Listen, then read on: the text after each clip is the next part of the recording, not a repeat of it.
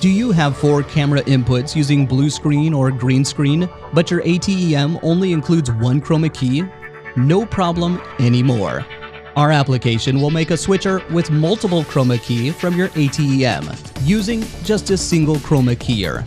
For each input, you can define the background, which can either be static from the media pool or video from another input.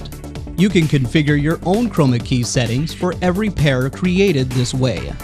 Now you are able to create awesome virtual sets using only 1 key, which is automatically configured according to the selected input. The application allows you to make cut either by clicking on a button or comfortably on the numeric keypad.